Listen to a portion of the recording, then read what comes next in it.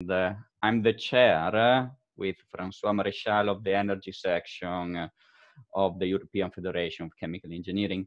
Welcome to this webinar, which is about carbon capture, storage, utilization, and their impact on the path towards a more sustainable future. This webinar is being organized by Matteo Gazzani and Panos Seferlis, who are the topic leader on carbon capture and reuse of the energy section. We have a tight schedule, so I'm not going to use any more time, and I will immediately leave the floor to Giorgio Veronesi. So Giorgio, the floor is yours. Thank you, Fabrizio. And welcome to everybody to this webinar. I'm Giorgio Veronesi. I'm the Executive Vice President of the European Federation of Chemical Engineering. I've been in the board of EFCE for 5 years and currently in my second term in this position, where I'm responsible of the operational, economic and financial matters of the Federation. I'm a chemical engineer by training, graduated in Padua, actually same university and same department of Fabrizio.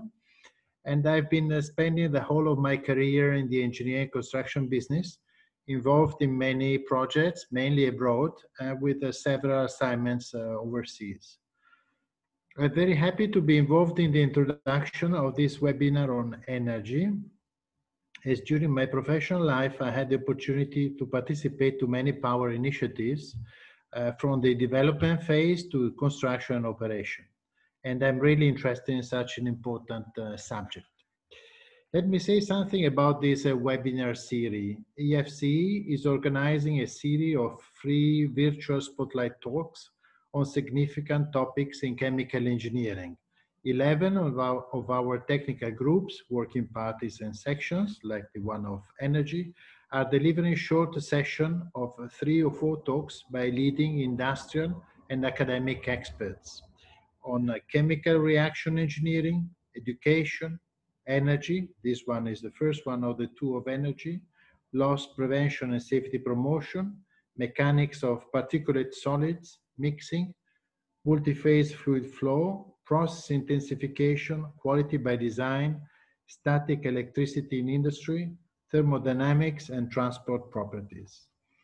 Each session will focus on a key subject, but the series enables attendees to sample topics in areas that they find interesting, but they are not otherwise have had the opportunity to attend before. In this way, we want to encourage the cross-fertilization between specialist areas. Let me say something about scientific collaboration. The EFC promotes scientific collaboration and supports the work of chemical engineers and collaborating professionals in 30 European countries, representing more than 100,000 chemical engineers in Europe. EFC working parties and sections cover all major specific aspects of chemical engineering and are in fact the core of the organization, forming the scientific engine that drives many of EFC activities. They provide an important forum for technical exchange, like this one, and networking among chemical engineers in Europe. Before concluding, I would like to thank all the people who work hard inside the working party and in EFC for this initiative to happen and to be successful. In particular, many thanks in EFC to Martin Pou in Toulouse and Ines Horndorf in Frankfurt, who did most of the conceptual setting up and practical activities for this event. Having said that, I would like to thank you for your attention and wish all the speakers and the attendees a fruitful and successful webinar, and give back the floor to Professor Matteo Gazzani of Utrecht University to start the works. Thank you.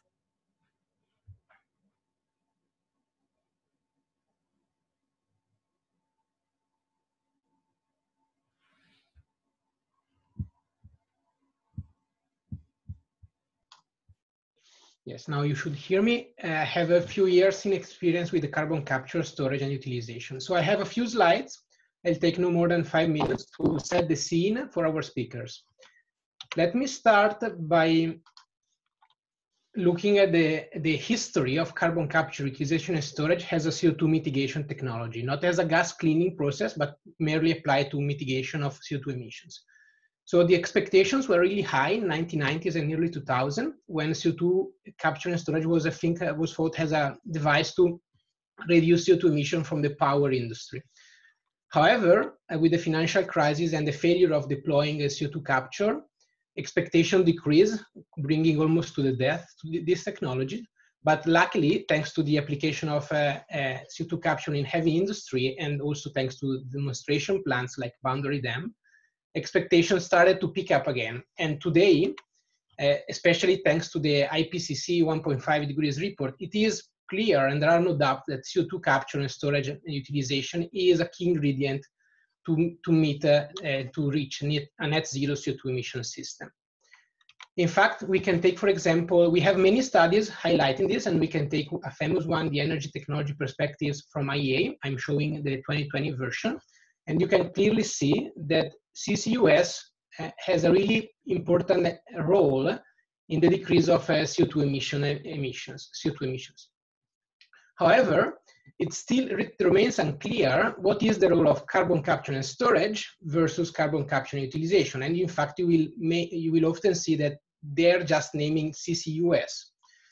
However, they do have many differences. So if you look at carbon capture and storage, it aims at a sort of circularity by using the subsurface. So we take a fossil fuel, we send it to a plant where we produce a product. The CO2 emissions are taken and sent to the safely stored underground. We might need to use a biomass or a direct air capture to really have a fully CO2 and a net zero CO2 emission system. On the other hand, if we look at the carbon capture and utilization, the circularity is achieved without using the subsurface. So we have a natural accumulation of CO2 in the atmosphere, in the oceans, and in the biomass. And thanks to artificial extraction of CO2 from these sources, we are able again to deliver the same product or service and closing the CO2 circle. It is clear that these two systems are very different, and they have far-reaching consequences on the energy system. In fact, on the one hand, if we look at CCS, we start from a fossil fuel, which is by definition energy dense. We produce with a certain loss a product or a service, and finally we reach the stable state of CO2. Fossil fuels, from this perspective, are no more a CO2 net emitter, but issues remain. They need to be, the extraction need to be sustainable, processing as well, and we have to avoid those CO2 methane emissions. They remain a geopolitical risk and security of supply.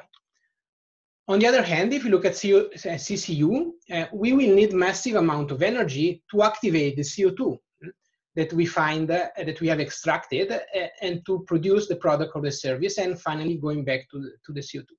This only makes sense if we take the energy from renewables. Moreover, we will need a new chemistry to use CO2 now as a source to deliver the product. This was a short introduction. We will hear a lot more with our four speakers. We will start with Nilay Shah from Imperial College, followed by Andrea Ramirez, TU Delft, Marco Mazzotti, and Andrea Bardo from ETH Zurich. So every speaker will take about 20 minutes, and we will have time for 1-2 questions. This question should be sent via the question and answer or the chat in a system. Finally, we will also have the time, and Panos Seferlis will take the lead for a last round of questions and conclusion. And with this, I would like to give the floor to Nilay Shah for the first talk. Thanks, everybody.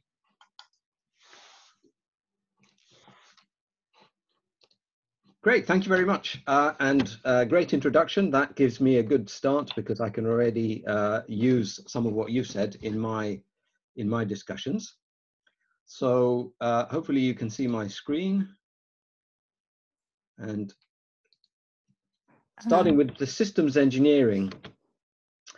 When you're doing systems engineering, the first thing we're always told is you need to set up the requirements of the system.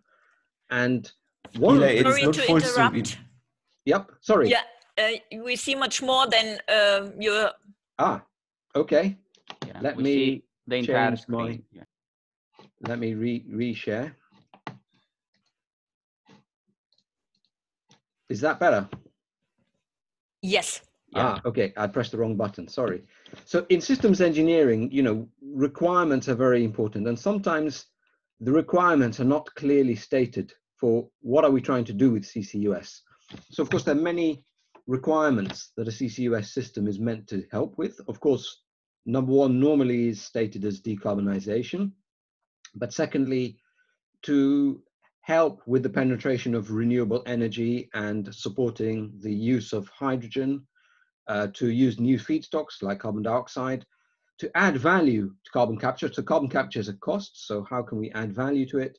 And then of course, when we think about industrial and regional strategy within Europe, we see other dimensions. For example, how do we keep alive some of our big industrial areas? And so wider social and economic aspects also need to be taken into consideration.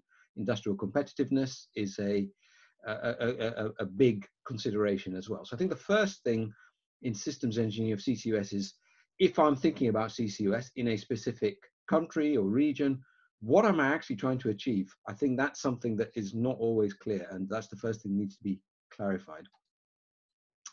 Then, of course, when we come to the technical systems engineering, we often like to think in terms of multi-scale perspective of our system. And already, you know, Matteo has mentioned the molecular level of CO2 activation, and this can go all the way up to what we call the infrastructure level, which is around the overall system of how we might move and use and store carbon dioxide. And so I'm going to talk about some of these different levels of the system. And it's easier to think of it in terms of spatial systems and spatial scales. So the way I look at it, there are at least three important spatial scales. First of all, at a very large, you know, hundreds of kilometers scale, which could be a national or international level, where we're trying to look at a macroscopic analysis of how these CCUS systems might evolve and how they might be integrated with wider aspects of the industrial and energy system, for example, the hydrogen system.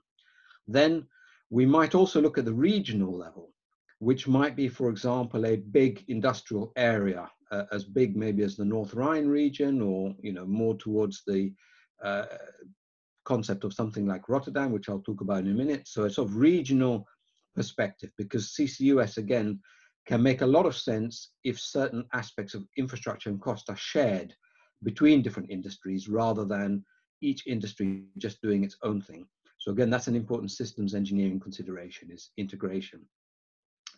And then, of course, we have the process level. So one exciting thing for me is we will be developing a lot of new process systems.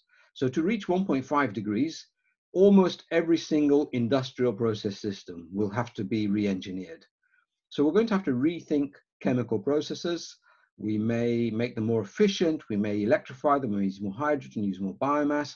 We may make new products and services. We're going to, of course, need a lot of carbon capture.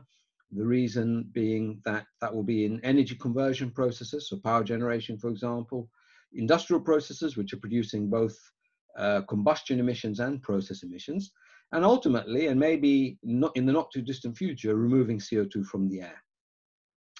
CO2 utilization itself is a new process system as well. So for me, I always tell our young undergraduate and master students, they're very lucky to be studying chemical engineering at the age that they're at, because we are going to see a golden age of chemical engineering because of this need to rethink all of our industrial process systems.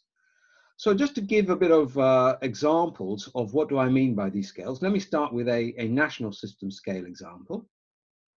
So here we're looking at how can we evolve CO2 capture and storage infrastructure for the UK using certain storage sites, and make sure that we design a system that evolves over time and which meets the stated targets of the UK government. So some of the systems concepts that we need to think about are, where are our big sources of CO2 emissions? Where are the likely storage locations? How do we sort of create a nodal system?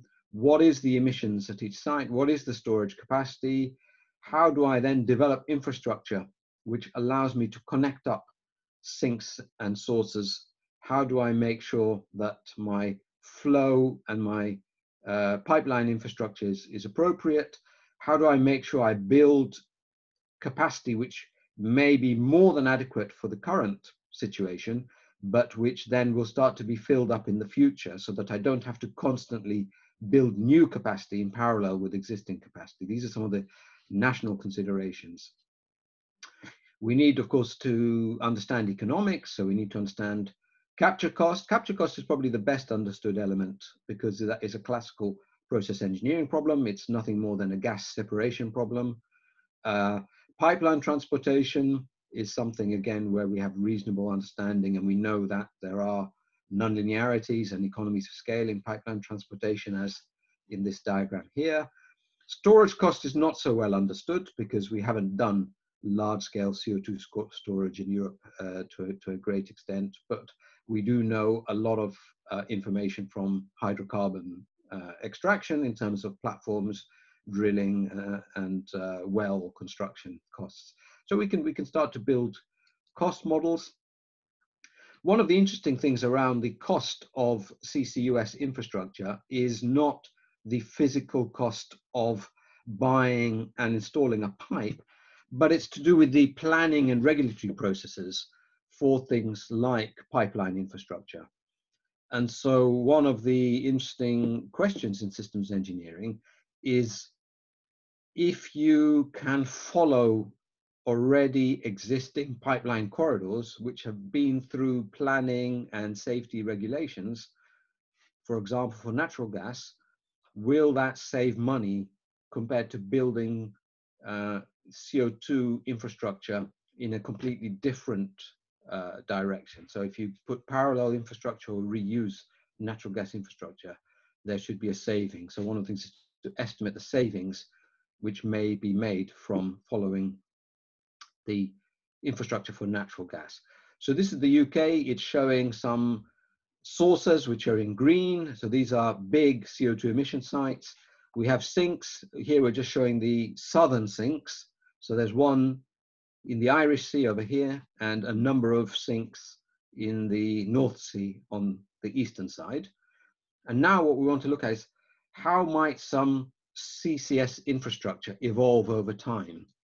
And so what we see is, if we have a national target, which is growing in terms of its need to sequester CO2 over time, we first start with some of the big CO2 sources, which are on this northeastern part of the UK or of England, where we have these relatively large sources. We connect them up into a central pipeline infrastructure, which goes offshore into these North Sea sinks. That is the most cost-effective way to start the UK system. Then, as the target increases to 54 million tons per year, we not only expand this infrastructure. So the first thing we did was, in the systems engineering perspective, we made sure that this common infrastructure here is already large enough to account for the increased capacity from these southern sites. So you don't design a system for steady state. You design it as an evolutionary system when you're looking at CCUS, and therefore you anticipate the future capacity requirements. And here we can see we're now opening up new CO2 stores. We're also now starting to take advantage of the storage on the western side of the UK. And now we continue to increase the number of sources of CO2 which are added to the infrastructure. We're adding new links. The model has decided it is worth following the natural gas infrastructure because the planning considerations will be less onerous. And then finally, we reach a very high level of CO2 capture, where we are now developing quite a lot of new pipeline infrastructure. One of the questions we're now looking at for these sites in southern Wales, whether we might actually ship this CO2 from this location to this field over here, rather than move it by pipeline. It's probably going to be cheaper to ship. So that's the national level considerations. Now let's talk about the regional level considerations. And I think the regional level are best understood in the context of industrial clusters, which of course is often where chemical processing systems also become interesting. So the first thing to note is that when we have industrial clusters, these are one of the first places where we should be looking at CO2 capture, because the cost of capture from some of the industrial processes is relatively low. So for example, you can see here natural gas processing, so sweetening of natural gas, hydrogen production, ammonia production, ethanol fermentation, ethylene oxide production. The cost of capturing CO2 from these industrial processes is less than $40 per ton. So these are some good opportunities to explore capturing CO2 at relatively high concentrations at relatively low cost. Then, of course, the question is, do we store that underground or do we use it in another process? So at the scale of regional clusters, we can see some examples here of industrial clusters which have a lot of concentrated CO2 sources. So this first one is the Humberside region of the UK, which has a lot of power generation and chemical and steel types of processes. This region here is the Rotterdam area, which again has a lot of power plants, refineries, petrochemicals, and other processes. And this region here is the Grangemouth region of Scotland, which has refining and petrochemicals. So each of these is showing a kind of a design of a CCUS system, which is capturing CO2 from a number of point sources, distributing it, and then storing it offshore, reusing it. These three designs also include hydrogen generation and capturing the CO2 from blue hydrogen production and reuse of the hydrogen in these processes. One of the challenges, of course, in industrial process clusters is we have a lot of point sources of CO2.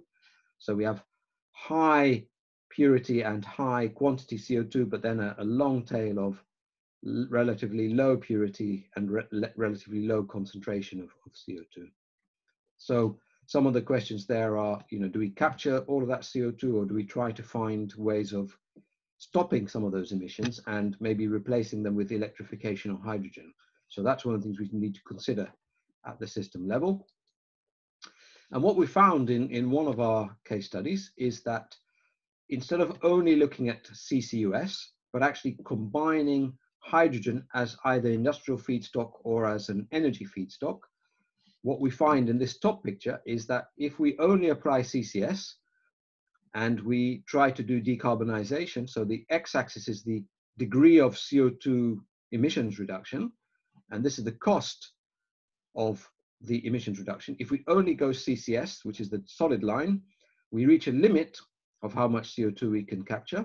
Whereas if we use CCS and hydrogen, first of all, we can go beyond the limit and actually go to negative emissions. And secondly, the cost of the avoided emissions is lower. So deeper and cheaper with hydrogen and CCS. And here we can see that if we look at CO2 price as the driver, increasing the CO2 price initially has no effect on the CO2 intensity. It just stays this green, it just stays the same. Then we hit a trigger price and we start to make some investments in CCUS. And eventually, as we increase the cost of CO2, the investments drive the CO2 intensity actually to negative. Then for a few minutes, my final level is what we call the process system level, which is thinking, particularly in the context of this webinar, how can we use CO2? And again, there are some really interesting systems questions of what's the best thing to do with captured CO2 if we're going to try to convert it into something. Now, of course, this is a new thing at the moment, but actually we've been using CO2 in other processes for a long time, for example, urea production. So the first thing we need to think about, and we need to think very carefully in CO2 utilization, is what are the key performance indicators in terms of what we're trying to achieve. So for example, how long will we lock the CO2 up? How efficiently will we absorb the CO2? What's the proportion of CO2 in the product? What are the other abatement effects? For example, are we displacing another material which has a high CO2 intensity? And then how much energy do we need to make the product? So you can see here, this is a study that was done by the UK government, which shows that, for example, synthetic methane or synthetic methanol comes with a lot of red flags, but it does displace a fossil fuel. Polymers could be a good opportunity. Carbonation of minerals could be a good opportunity, maybe cement. So there are some some important KPIs to be considered. Big systems questions are, what is the best thing to do with renewable electricity, for example? Do we focus on energy products? Do we focus on polymers? How scalable is the technology? What is the risk associated with it? So we'll hear some more about this later on.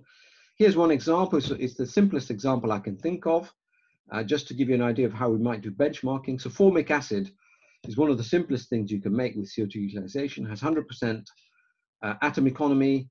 There's a nice process patented by BASF, which gives a very high yield. And so we did some process design of this just to develop some KPIs. So these are some of the KPIs we're trying to think of. So one is, if you take your product, it is actually 90% CO2. So it's a nice product in the sense that the bulk of the mass is the CO2. How much energy do we need in terms of heat and power? And how much can energy integration reduce that? What are the GHG emissions if you have natural gas providing the heat, or can you have some other way of providing the heat for the process? And here you can find, for example, that the economics of the product are actually competitive, but if it's an energy store, then it's a very expensive way to store energy. So formic acid, you would think of it as being a chemical feedstock. One of the ways I find very useful to look at this is something that was developed by one of our speakers today, Andrea Ramirez, which is a way of thinking about, if you have surplus power as the driver for CO2 utilization, how do you make sure that you are using the right process? And this is a life cycle method, which for me, life cycle analysis is one of the key tools of systems engineering. So I recommend this methodology for CO2 utilization. So in summary, systems considerations. Well, first of all, you need to think from the national to the regional to the process level. Clearly, we need to optimize the processes to minimize energy consumption and to maximize the take-up of CO2. We need to make sure our processes are scalable. We need to make sure that the energy balance and the life cycle analysis are telling us we won't have unintended consequences. But most importantly, we need to go back to those questions. CCUS, what are we actually trying to achieve? Is it decarbonization? Is it energy security? Is it substituting fossil fuels? And is it supporting renewables penetration? Is it storing surplus power? So if we know the answer to those questions, we can then have the confidence to design an appropriate system. So thanks for your attention, and happy to answer any questions now or later on as well. Hi, Nilay. Thanks very much for your presentation. In fact, we have two, I think, quick questions. The first one is, how do you see the potential for BE CCS? So for instance, in the UK especially, so for instance, it is mentioned a Drax power plant using some million tons of wood per year, and there is a potential for negative emission utilization there. So what's your opinion? Yes, I think that's a very good point. I think the UK has set a net zero target by 2050. To reach net zero by 2050, we will need to have somewhere between 50 to 130 million tons of negative emissions. And, in terms of cost effectiveness, BECSS is going to be likely to be cheaper than direct air capture. So the importance then is to make sure from a full life cycle analysis, what is the actual life cycle negative emissions per gigawatt hour of electricity. So it's very important then to do the carbon accounting carefully and make sure that you're not creating a problem when you're trying to create a solution. So as long as you are sure over the whole life cycle, the emissions are indeed negative and in a large quantity, then that is a good thing to explore. And then we'll pick up another general question, which is, what do you think it is, let's say, the uncertainty error effect when you carry out whole systems analysis? I think the biggest uncertainty is exactly in the point I made, which is over the whole life cycle, because you have to first of all think about whether your life cycle analysis is what we call consequential or attributional. Is what are the overall environmental impacts, especially once you start to think about environmental impacts beyond just the global warming potential, but also resource depletion. For example, when you are developing new processes, to what extent are you requiring more exotic materials, more rare materials? If you're going, for example, high pressure PEM electrolyzers, you know, what is the implications for platinum and iridium reserves if you're going to go for these things at scale? So I would say that the full life cycle analysis, and especially looking at the non-GWP effects, are still the areas where we are not 100% sure of what the implications will be. But I think we know what some of the concerns around scarce materials, land use, water use are likely to be. So those hotspots should always be analyzed.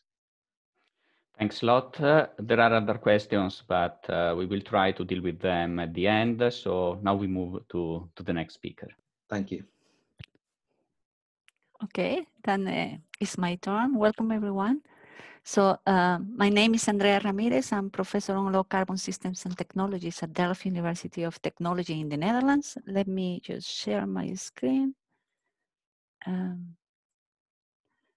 Could you confirm you are seeing my screen, please? Yes. All fine? Yes, Fine. perfect. So I'm also a chemical engineer, and I also do system analysis. So I think Nilay and I, our talks actually overlap a bit, but actually complement. So let's go to the next slide. So one of the first things that people tend to ask you is, is CCU a good idea? And I always say, well, what are you specifically speaking about? Because CCU is an umbrella concept. It's almost like then, are chemicals a good idea? Well, which chemical are you speaking about? So CCU embeds all kind of chemicals, all kind of processes, all kind of products. So you cannot just say this is good or this is bad and just put all that into one box. So that is the first thing that makes the story very complicated and somehow makes the story more simple when you speak about CCS, just because you are speaking about the long-term storage of CO2 out of the atmosphere, and there is no that product and kind of product that you may have. I'm not going to spend a lot of time on this slide because Nilay had a very similar one, just to say there are different reasons to pursue CO2 utilization, as Nilay say.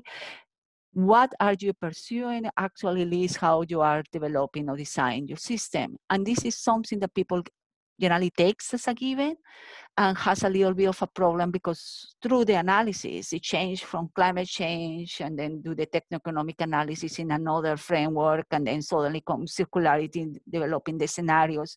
And it's not clear exactly what services your product providing. So that will be my first also recommendation. You need to have this very, very explicit. Now, the CCU has gained increasing relevance through the years. That we know that this seminar is actually attracting quite a bit of attention. But if you look at the number of peer-reviewed publications, you also have seen an increase, especially, and I'm gonna change this to laser, since 2010, 2012. So yes, we have been looking at CCU, at the use of CO2 for much longer than that, but you have seen an increase in publications, groups, and funding on CCU options. What we also see is a framing of CCU in the area of contribution to climate change, and you see really a lot of mixed messages in literature, going from very, very important to no important and all in the middle. And this is very confusing for companies, very confusing for policymakers with what are we aiming at actually, what is the potential? And if you really take a look at the studies and try to understand why is the big range, and we are speaking of worldwide, some studies saying it's only going to contribute to 0.5%, and they are taking enhanced oil recovery out of that number, to others saying 10 or even higher, and they do have enhanced oil recovery there. You see that they are sometimes including a different basket of products on how they assess the potential. They are having different system boundaries. They are counting or not indirect effects. They have different rates of deployment in these scenarios. They are displacing or different amount of products, or they are having different kind of scenario assumptions regarding availability of cheap electricity or hydrogen. And sometimes they are also speaking at different timelines, short term, medium term, long term. And when you just show those results and you don't harmonize with product, with system boundary, with effect, well, not surprisingly, you get this kind of ranges, and the picture is then rather muddy. Now, how or we personally look at CCU is in contribution on climate change. We need to differentiate between two different kind of contributions. One is the direct one, and it's what we call, is when the CO2 is inherently sequestered in the product and will not be released to the atmosphere. So when I count my contribution, CCU takes credit for the CO2 that is embedded in the product, minus the CO2 that I emitted in the CCU chain to produce that product. Now, that's quite different from having an indirect contribution. And the indirect contribution is, yes, my CO2 is going back to the atmosphere, but it has replaced what I hope is a fossil-based product. And I say I hope because that is a big assumption. Now, in that case, the CCU takes credit for the CO2 that is not emitted. You're assuming it comes from a fossil fuel change, minus the CO2 that was emitted in the utilization chain. There will be some CO2 utilization products that actually have both. Most of them have only indirect, and this is what people are calling, displacement. You are assuming that you are displacing something, and I take credit for that displacement. In fact, I emit still. And that's what people forget. You're still emitting. You're still adding CO2, but it's less CO2 that you will have emitted otherwise. Indirect, you are not adding CO2 because the CO2 is actually permanent in the product. Now, for indirect credits, and that's where comes a large discussion, the reference system is actually what will play a key role. What am I displacing? And these people tend to see only in a life cycle perspective. I will argue it's also in your cost. So if you have a resilient system and you have decided that your CO2-based methanol is a fuel, so that actually have the function of the system as a fuel, most studies, both techno-economic to look at is this, having a business case in the near future or in the future versus the life cycle assessment, they tend to have the reference to today's gasoline, for instance. And then I look at the delta and I can decide, do I have a business case or no? Do I have a good footprint or not? I, however, could argue that if it's in the future, you may be displacing biofuel. You may be displacing hydrogen-based transport. You may displace electric vehicles. And then the delta for your base case, for your economic and your environmental performance is different. So it's a different business case if you are gonna displace this, and a different LCF that if you are gonna displace this. And because we are looking into the future, and we do not have the magic ball that tells us it's going to displace A, B, C, and these are complex markets where it's difficult to actually guide directly the displacement. Our suggestion at this moment is to feel and to do more than one scenario, to design the systems and really analyze them. What happens if I'm not displacing gas oil, but I'm displacing, for instance, electric vehicles on hydrogen? Does it make sense? How do I guarantee? How can I actually push the system in one direction or another?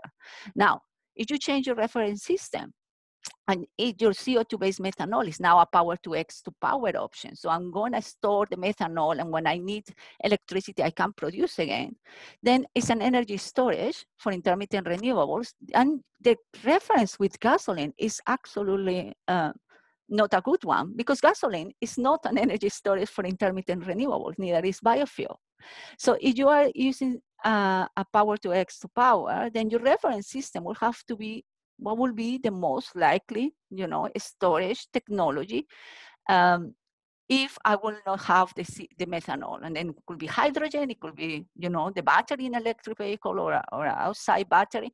And again, your business case, your function, and your life cycle assessment change. What I have seen in some studies is actually the storage function is here, but the reference scenario has actually another function. And that comparison then doesn't produce good insights. Now, it was named before, CCU wants to deliver negativity, and we published a study about this, I think a year ago, on what is actually negativity, when are negative emissions, and we came with four very simple, straightforward, almost energy mass and balance kind of principles, which I think are at the core of negativity. And the one is that it has to be a physical removal of CO2 from the atmosphere. It cannot be displacement. It's not about avoidance. It's not about the emissions that I would have not emit. Those are important, but that's not for negativity. The negativity is really I'm taking CO2 physically out of the atmosphere, and I removing it in a manner intended to be permanent. The upstream and the downstream greenhouse emissions are estimated and included in the emission balance, so large system boundaries, cradle to grave. And of course, as in any balance, what I remove has to be larger than what I'm putting in. It looks very, very straightforward, but all of us, we are actually quite surprised when we see some studies claiming negativity when actually there is no permanence or the system boundaries are very short. So many CCU technologies, for instance, if they don't have permanent removal, cannot fulfill these four conditions. It doesn't mean that they cannot be beneficial and they will not be needed for climate change, but because, for instance, they can provide displacement or large CO2 avoidance, but they cannot claim negativity. And I think that's a very important point. What you see for negativity then is that the storage time plays a key role in determining direct contributions. And I think there is no debate when we say it's quite straightforward to know that products with short storage time, so products like urea, where the CO2 will go back into the atmosphere after it's applied in the agricultural soil in a week or so, you know, soil has taken the nitrogen and the CO2 is out, or fuels, there is not really direct contribution. There is no large-term storage. There is a displacement, but there is no direct contribution. It's also relatively straightforward, a little bit less straightforward than with the short storage time. If you go to the other extreme and then you look at CO2 mineralization. Depending on the kind of mineralization, on the conditions, if you can guarantee that it's really going to be in the product, then you can claim both direct and indirect contributions. And what right now the debate is, what do we do with the whole portion in the middle? And it's mostly intermediate chemicals and materials. How long is long enough? How feasible and likely? And every time I have this debate, people begin to speak about plastics and the fact that we are going to have a circular economy and the plastics are going to go around and around and around. But I would say we need to really guarantee, and it has to be monitored and it has to be accounted for. So it's not a wish system. Then how do we guarantee that we are going to have actually plastic going around so the CO2 doesn't go back to the atmosphere? And we also have to take into account the processes, you know, from a strategic point of view, are not 100% efficient. So you will require extra energy, you will require extra CO2. And if you don't guarantee that those are actually renewable, or, you know, then your negativity is going to decrease with every cycle. So how do you manage that? And it's not as simple as just assuming that it's going to happen. We need to design those systems. Now, the other aspect that you have with CCU change is there are multi-stakeholder chains. That means there is going to be somebody producing the CO2, there is somebody producing the capture, maybe a second party will be transported, generally another party will be producing the utilization product. The user is a different stakeholder. Let's assume that you are going to have negative emissions, so let's assume you have a huge displacement effect. In the system level, at the larger boundaries, you have a net amount of displacement or negativity. But the stakeholders, and that's part of how people do business, they want to know what is my share there. And then you need to have an allocation of emission and cost along the chain. And how do we allocate? Where we allocate, you know, the capture unit, for instance, to the power plant, and the methanol production is only charge of this part, and they this one will take share of the CO2 emissions, or whether we actually say, no, the capture unit is going to be part of my utilization, or I'm going to share it. How you do that will actually influence how you allocate emissions, and then it's going to influence how people develop or not business cases. Now, we design new technologies with a system in mind, and I think that was one of the first slides that Nilay showed. What happened is most of the time it's not made explicit. So here is a system, coincidentally, formic acid, where you can produce it and have, a short and a medium and a long-term future. From a system point of view, but from a simple engineering point of view, what we are asking is that when you design technologies, you make this kind of questions. You ask, do I need to have energy? And where is that energy coming from? And what is the quality of that energy? Is continuous or is intermittent? At what cost? What about water? What about critical raw materials? Where is the CO2 source? How pure it is? What is the quality of the product? What is the size? Do I go for economies of number, or do I go for economies of scale?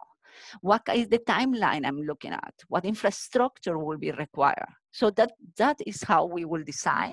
And what we see often with both techno-economic and life cycle assessments is that people are designing for non-realistic conditions or partial system boundaries. What do I mean? People are assuming a lot of free lunches. They are thinking, I'm going to design my system. I'm going to assume that the energy will be available. It will be at my door. It will be cheap. Some people say, well, they are going to even pay me to use that energy. It's going to be continuous. It's going to be low carbon zero. What about the CO2? It's also going to be at my gate. It's going to be pure, it's going to be cheap, or for free because it's a waste and it will have no carbon footprint.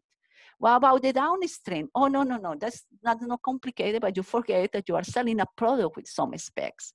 Or the user phase, when people say, well, I don't need to take into account the user phase when I do an LCA because formic acid is formic acid. And I always say, well, it depends what you are using the formic acid to. Today, the formic acid is an agricultural product. It's for agricultural purposes.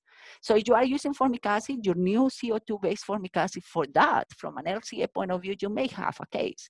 But if you are arguing that your formic acid is a storage technology or a hydrogen carrier, that's a completely different end of life, and you can just not assume it's the same, and that will change the way you do your life cycle assessment. This is work that my group has been doing on understanding how to design electrochemical conversion of CO2 when you have intermittent sources. So people tend to assume is this, you can assume it's a continuous life cycle, a continuous plant. This was a continuous ethylene, so CO2 to ethylene via electrochemical conversion, and we assume it was 35,000 tons, a relatively small one. And then we say, well, what happens? How is the design changing if we suddenly would like this to make flexible because we are going to have this load following plant? And we did different design strategies. And this one is one with actually we reduce the heat integration for increase the flexibility, and we reduce the size of the plant. We are also in this plant, for instance, we were selling the oxygen, and in this one we didn't because the oxygen storage was actually consuming too much energy for the plant. My whole point on whether or not you agree with this design, and this was just one of many options that we are examining, is that when we took into account system conditions, only the plant layout, the capacity, the mass, the energy balance changed. And therefore, my CapEx, my OpEx, and my life cycle assessment also changed. So whether or not you take this into account will change how you design and what kind of reactors and how do you put them together to get your product output. You will need electricity, and this is from McKinsey, published not that much time ago, 2018. And if you look at cases where actually there is low electricity prices and people are using a lot of electricity, for instance, for hydrogen or for CCU, we're speaking about an electricity consumption that can be 9 times, actually generation, of what we have today. And that is a large amount of infrastructure. And something that I have heard a lot, and I think is, well, yes, and it will come, but this is part of the chicken and egg problem. You don't have a business, or you don't put a business if you don't know you can get the feedstock and you can get your product away. but you don't put the infrastructure unless you know that the business are gonna be there. So how is the infrastructure gonna be designed? How do you design to the future and who is gonna pay that? We know that we would like to use, for instance, current infrastructure, but if you look at people who are doing hydrogen, they are planning to use the gas pipelines. If you look at people doing CCS, they are planning to use the gas pipelines, the existing ones. The problem is that one of the two is gonna use it, the other has to create new infrastructure. So we will also need new infrastructure for electricity. We will need to realize where are the location of the electrolyzers. So it's a very interlinked, inter-system problem that make it very, very, very complex. And I'm just gonna finalize. And I would like to say there is something that I think is at this moment under study is the hybrid strategy. So Nilay named one, produce hydrogen and produce CCS. We study a different one, which is a refinery, a real refinery. And we say, what is in the refinery? You do both. You capture as much CO2 as possible, and then you use part of the CO2 in this case to produce both polyols and DME, which are typical business in the refinery, and the rest of the CO2 you store. And we did different configurations in parallel and cascade. And what we found was actually that the cases which will provide the most economic, or the most economic cases with the really good footprint were the cases where we combine both CCS and CCU. CCS giving you the large part of the climate benefits, CCU helping you with the business case.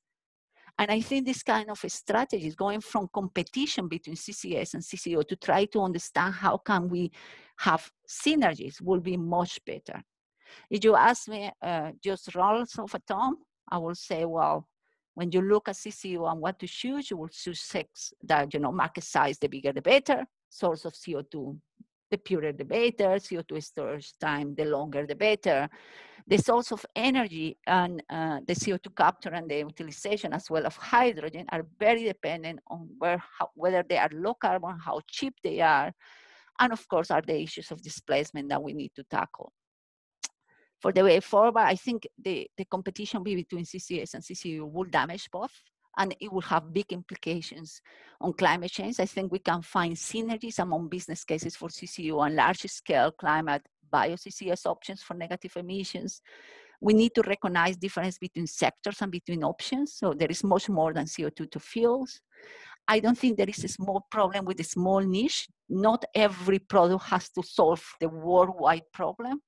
But I think if we design processes and products that promote large-scale capture, that help to build the infrastructure, then the benefits go beyond the small niche. Therefore, we need also support for the common infrastructure work for CCS and CCU, and we need to look at environmental performance of full systems. And that's it. So if there is any questions, I will stop sharing my screen if I manage.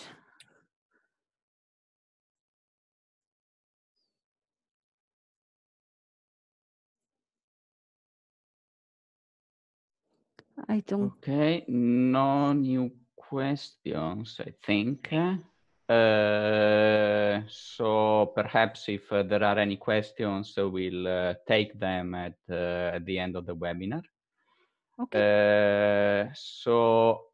Thanks very much for your contribution, Andrea.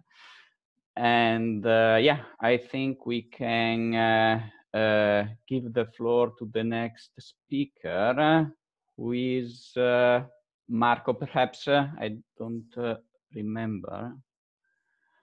Oh no, Andrea. Yeah, Marco. Okay. Marco, the floor is yours. Thanks a lot.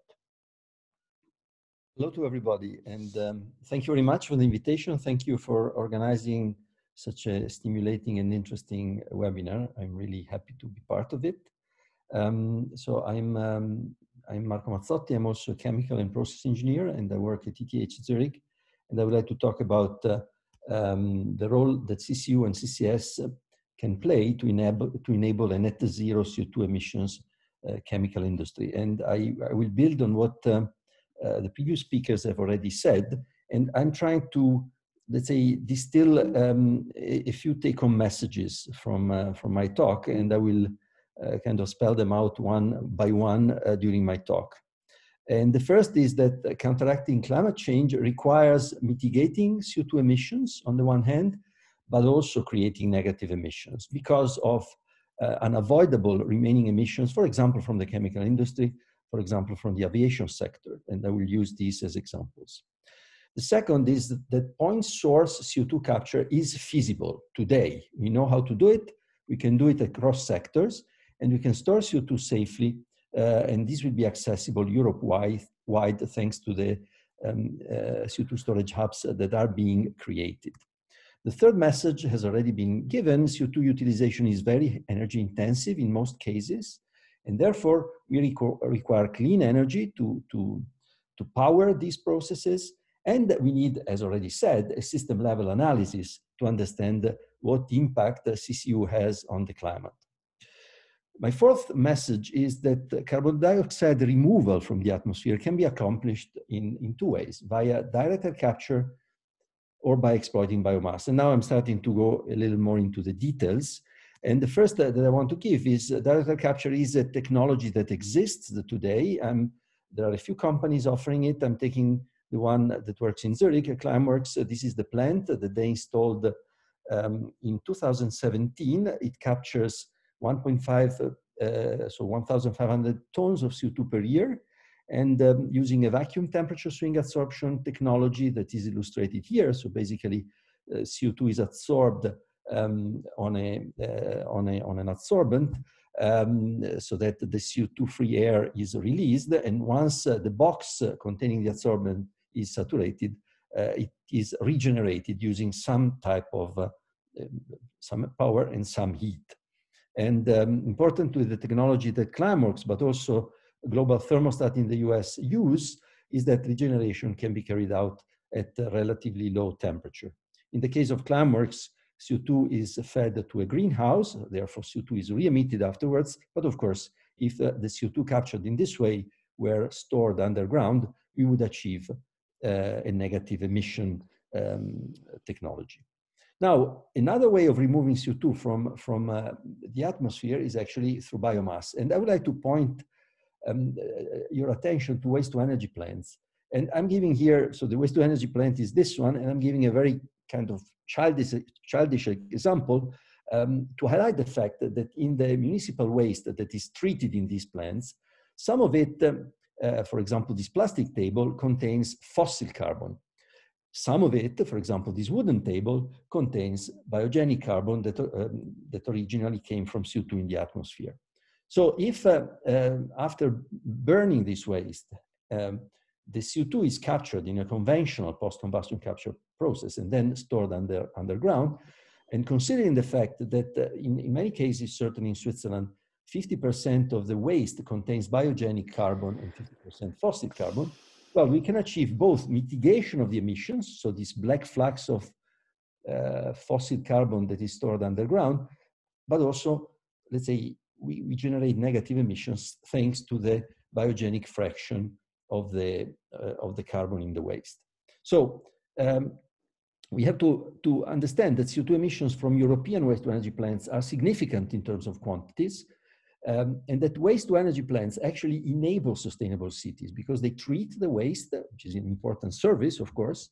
They recycle precious materials, they generate heat and power that can be used, and they can contribute, if CO2 is captured, to mitigating emissions and generating negative emissions.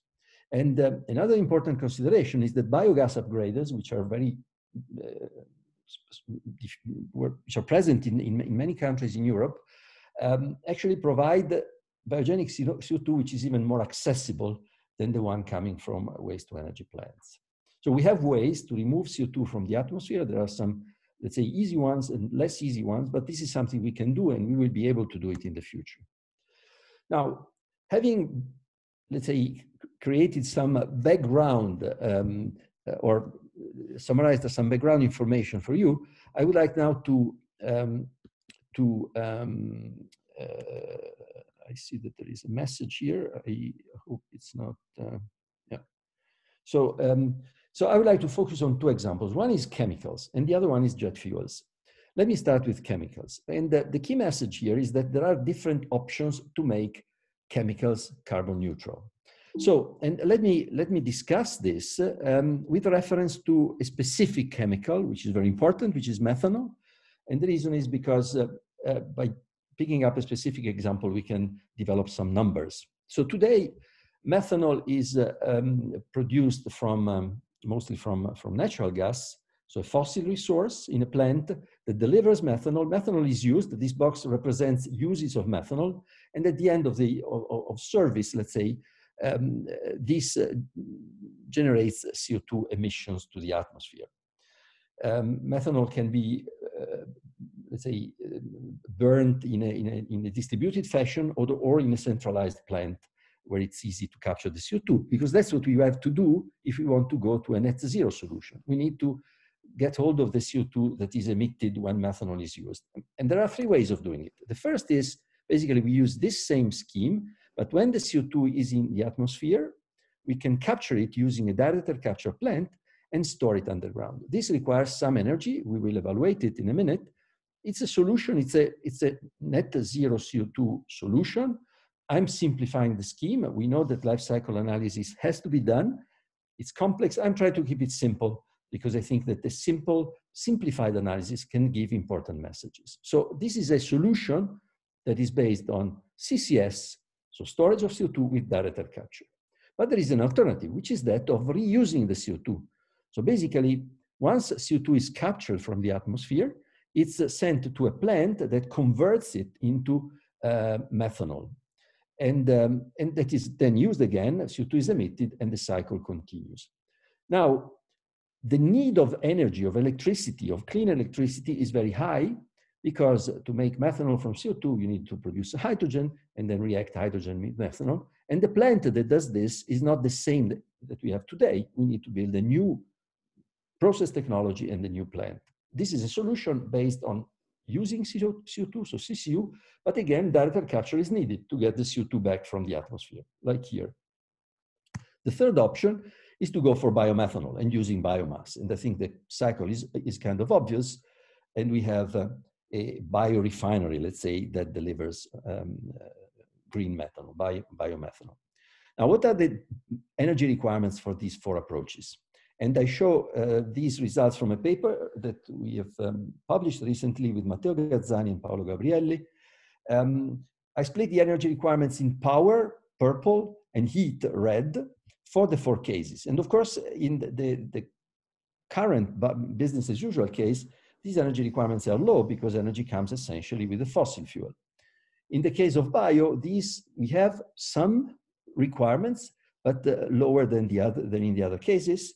And for CCS DAC and CCU DAC, we see that we have comparable heat requirements, but the power requirement is much higher in the case of CCU. So we could choose which technology suits us best based on these energy requirements, but this would be short-sighted because we need also to consider other aspects.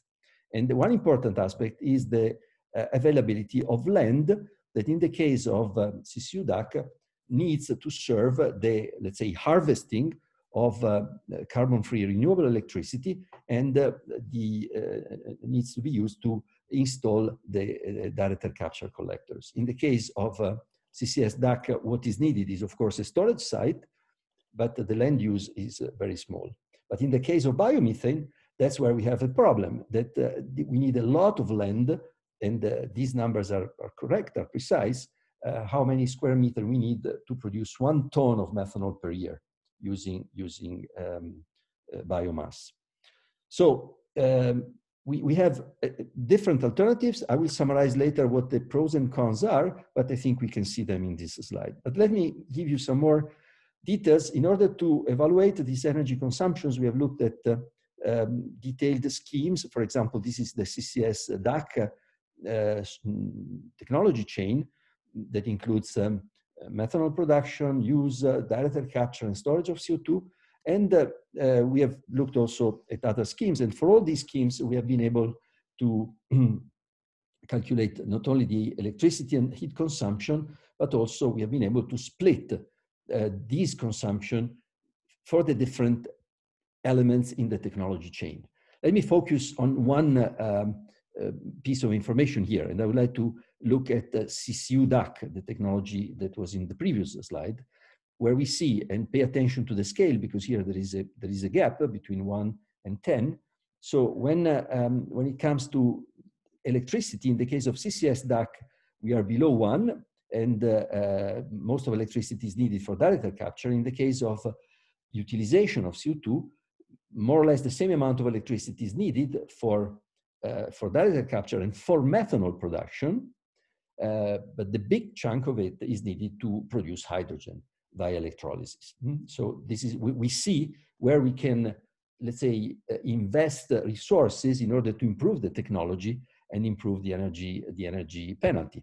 Certainly not in the synthesis of methanol, but in the generation of clean hydrogen. There is another consideration that is a consequence of what I've shown you here, which is the following. So the diagram that you see here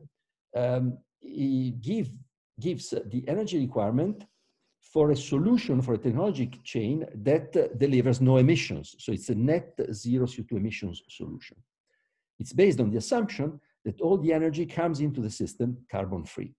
Of course, this is a strong assumption, and we need to consider the possibility that electricity, in particular, is not carbon-free. And we do this in this diagram here. So this diagram, we have the carbon intensity of electricity on the horizontal axis.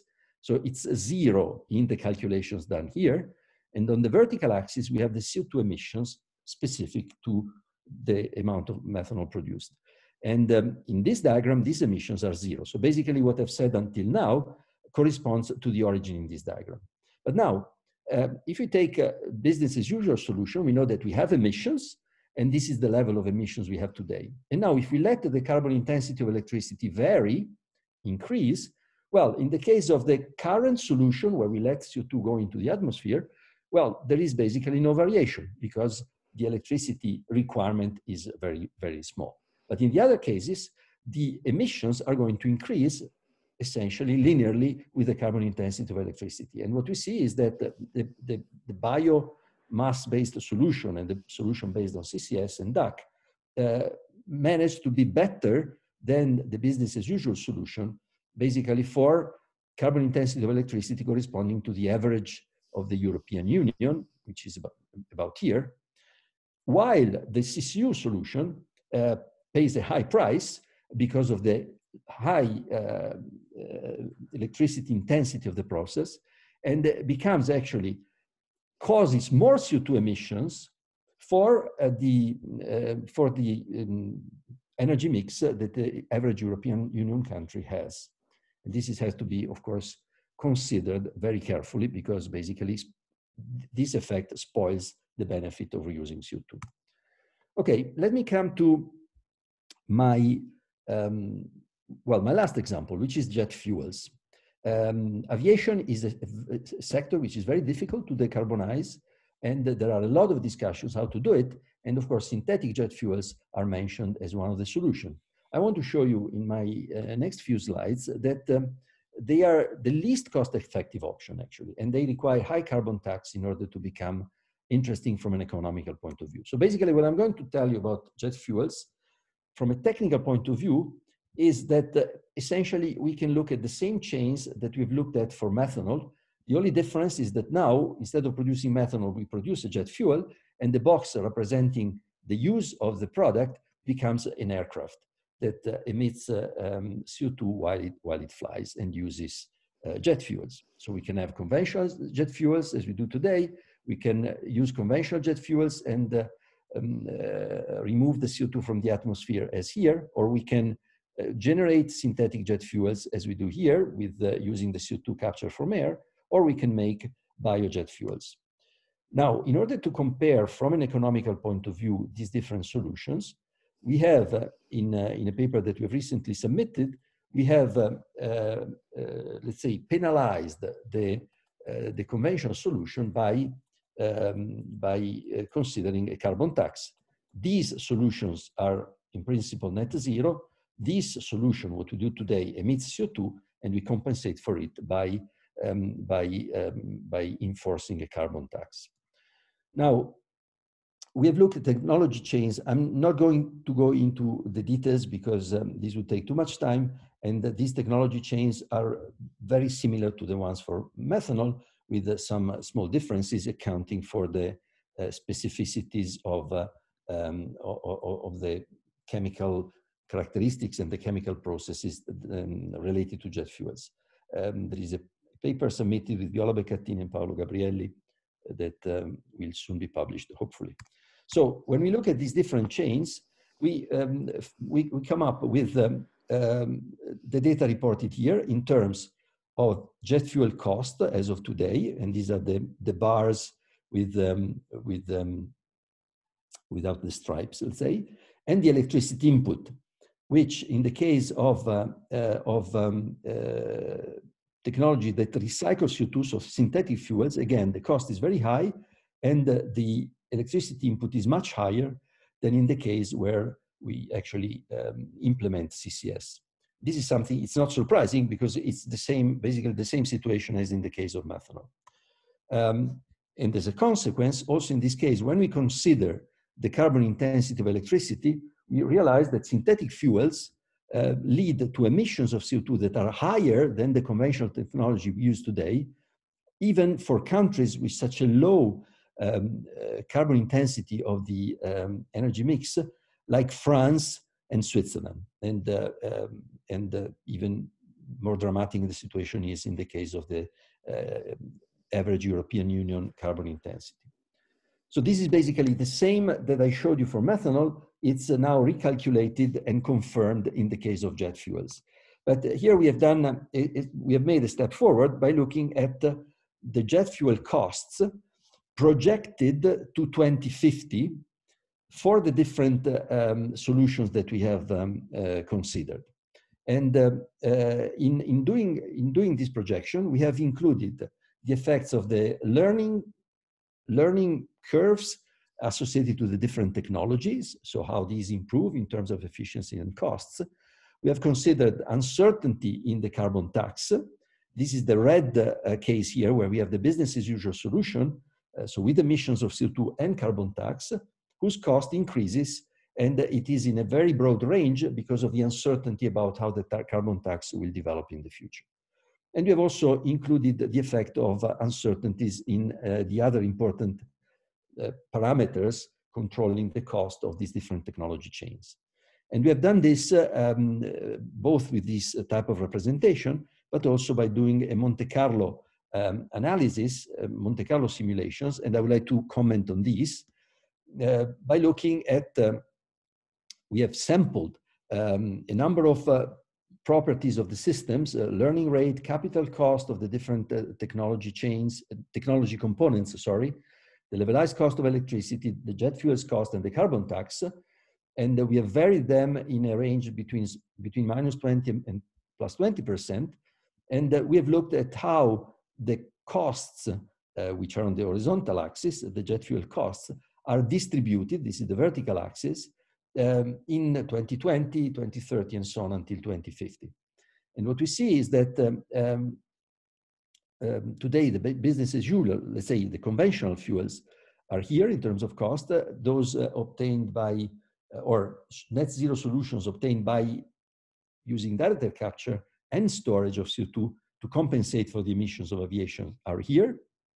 And the solution where we actually use CO2 to make synthetic fuels are down here. So with costs that are about 3 times more. And the same situation, when we compare direct air capture with CCS and direct air capture with CCU, we observe it going along during the, let's say, during the century. The red distribution is the one that corresponds to the conventional fuels with emissions and carbon tax, and the uncertainty is due to the fact that we don't know where the CO2 tax will be, the CO2 cost, the CO2 price will be fixed. I would like to skip this, and I would like to show you these final diagrams for my study of net zero jet fuels, where basically we have been able to consider the variability in the cost of electricity, which is on the vertical axis in all these cases, let me focus on these two diagrams. And on the horizontal axis, we have the carbon price. So basically, we see that the synthetic fuels obtained by direct air capture and the utilization of CO2 are better in terms of cost than the conventional fuels, to which that lead to emissions, but we enforce a carbon tax on them, when basically we are on the right-hand side of the threshold that you see here, and the different thresholds correspond to different learning rates. Let's focus on one. Let's say this is the threshold for a given learning rate. If the carbon tax is large enough or the cost of electricity is low enough, then synthetic fuels will be better than conventional fuels penalized by a carbon tax. And we see how big the effect of the cost of electricity is in the case of direct air capture and CCU, and consider that the current cost of electricity is here, and the prediction scenarios indicate that it might go down in this region, but it's very unlikely that it will go below the thresholds you see here. While of course, direct air capture with CCS, being less electricity intensive, will be less affected by the cost of electricity, and these thresholds are essentially vertical. But I think that these diagrams are a useful tool to think in terms of how one can design policies, carbon pricing policies, and how one can, let's say, account for the effect of variation in the cost of electricity. So to summarize how we can make net zero CO2 emissions, chemicals or jet fuels, we have essentially three ways, and they have different pros and cons. And the critical aspect, the critical element for the three is, in the case of let's say, chemicals or fuels based on biomass, land use is the critical element. In the case of reusing CO2, so CO2 utilization, energy, carbon-free energy is the key factor. And in the case of direct air capture with CCS, CO2 storage is the critical element. So in principle, it's good. We have three options. They might be needed in different contexts, they might be better in different contexts. But we have to keep in mind one thing. If we focus on the CCS DAC solution, let's say the technology, the plants, the chemical plants that we need here and here are exactly the same. So we don't need to rebuild the chemical industry to implement this solution here. And second consideration, if we look just at this element of this technology chain, so the capture of CO2 from air and the storage, well, this realizes negative emissions, so-called DACs. So this is something we will need in the future anyways, okay? So we need to keep in mind the differences, pros and cons, and these aspects that I mentioned. I know that I'm running out of time, so I'm just giving you the final take-home message. It's very similar to what Andrea Ramirez said. There is a pressing need for a European-wide CO2 network that serves all CO2 sources and all CO2 sinks. And I think we need really to push in this direction, because it's essential to have a perspective of such a network in order to make it possible for those who want to avoid their emissions, to make it possible for them to act, to take action. So thank you very much for your attention. And if there are questions, I'm happy to take them. Thanks very much, Marco. Yes, we have some questions. I selected two. One is a rather generic one, and the question is, have you thought about the possibility to use exergy instead of energy to compare different options? Yes, actually, we do it whenever we need to evaluate processes where there is an electricity requirement and a heat requirement. We indeed use exergy. In this case, we have found it useful to keep the two separate, so that we can appreciate the importance of having clean electricity to make certain solutions possible. And the second one is about the jet fuel case. So the question is, have you looked also at the possibility of biojet fuels with the idea of capturing bioorganic CO2 that is produced during the process? Yes, not in detail, but there is a lot of literature. Actually, if you, the dashed line that you see here, it's a reference for the current cost of biojet fuels. So it's certainly a very interesting and important option. We have just not studied it in detail because we wanted to focus to the other two alternatives, but it's very important. And of course, with biojet fuels, you will have again the problem of the land use.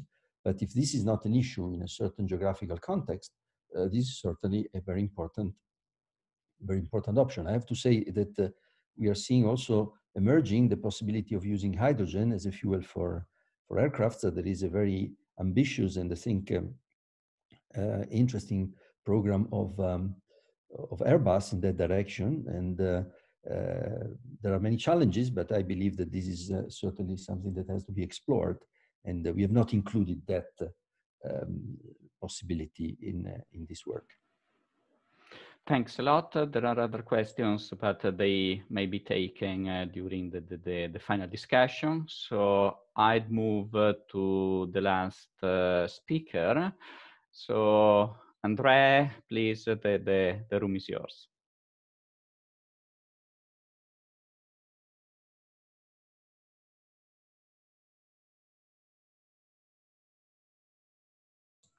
Thank you, Fabrizio. I hope you can hear me now.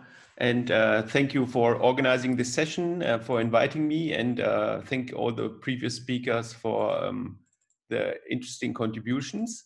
I hope I will add at least some new elements in this talk, which I called Where Are We Actually Going, Net Zero or 100% Renewables? And I will be touching some environmental trade-offs, looking into a future chemical industry.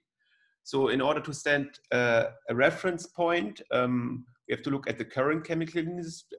First of all, I should point out that this work has actually not been done by me, but by these smart people, students in the group, Raul, Arne, Marvin, Benedict, Christian, Hessam, and my colleague Sang-Won Su. So I don't want to take these claims that I did all the work, they did the work, looking at how can we transform the chemical industry.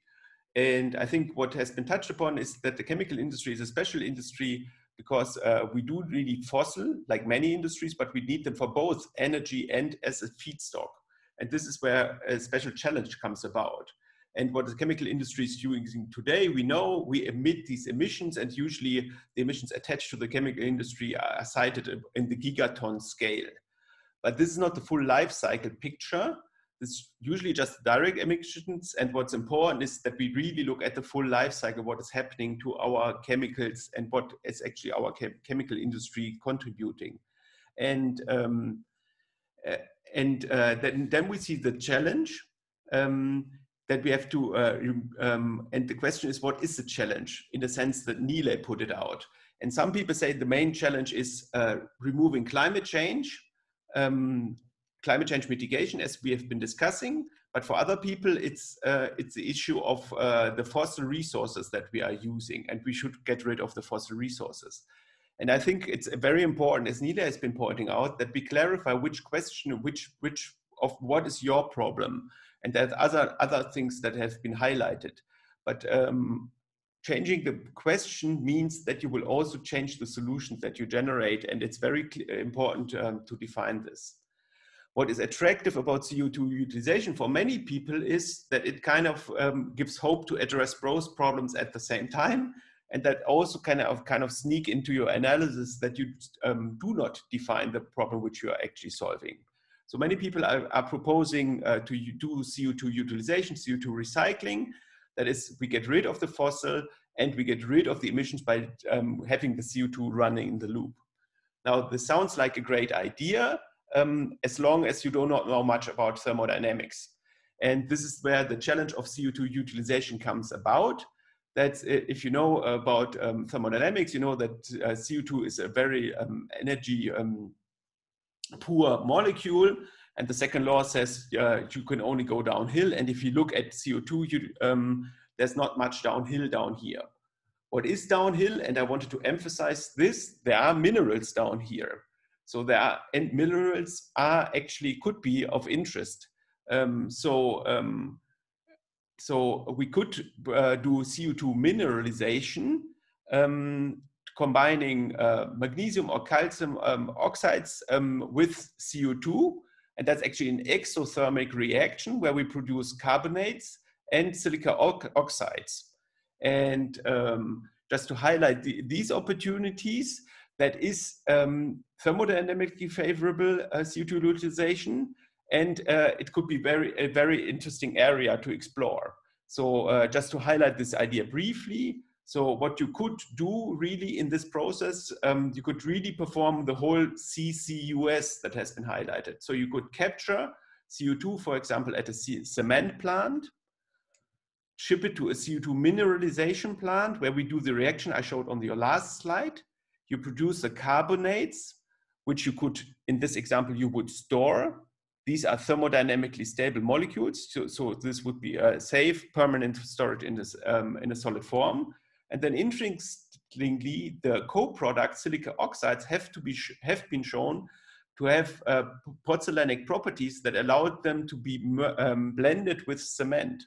So you could utilize this co-product to blend the cement, to create blended cement and replace some of the virgin material by the CO2 utilization byproduct. And that is an attractive process because CO2 conventional cement is very highly energy intensive and therefore also has a high carbon footprint. And by doing the CCUS process, what you could do is you would replace some, in this example, we assume 20% of the cement by the silica oxides. So I don't have to produce this virgin material. I do have the storage effect from producing the magnesium carbonates.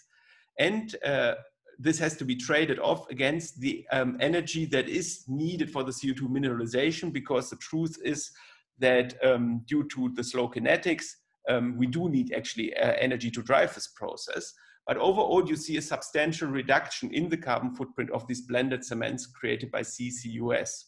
And what is interesting about this reduction in carbon footprint is that actually this holds for today's carbon intensity of our energy supply. So I wanted to highlight that CO2 utilization can achieve in the mineralization context very large specific CO2 savings even today. There's large markets, but we need to develop these markets. And that's, I think, an issue people are working on. And I think it got a lot of attention and more attention in the last years. And I'm happy to see this to employ CO2 mineralization for storage and for utilization. Okay, so this is the one element of the thermodynamics of CO2 conversion. There's another area where CO2 utilization will help us. And that is what Nilay has been highlighting as the new chemistries. Okay, so as I said before, usually we want to go up in thermodynamic energy content, and that is, we need the energy, as I think all previous speakers have been pointing out. But in some cases, actually, we do have old chemistries where are in particular reactants employed, and we do have too much energy already, because it's poorer chemistry in a sense. We are excessively exothermic, we waste energy, and we can employ CO2 to lead to new chemical routes that produce chemicals in a more efficient way. And there are these opportunities available. One example has been highlighted, that has been formic acid. I want to highlight another example where we can save this energy, and this is CO2-based polymers. So what you could do, you could capture CO2 and produce polymers, and that has been there's a prominent example marketed by Covestro where they do polyurethane foams.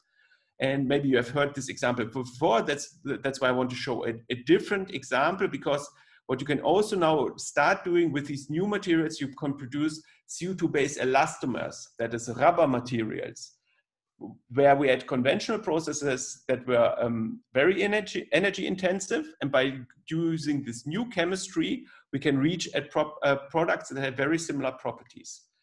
And this is also beneficial, as shown here. So what I show here is on the right-hand side, you see the novel CO2-based rubber materials compared to conventional rubber materials. And here we plotted 4 target materials for the properties to these, for the new, that we want to match with the new rubbers.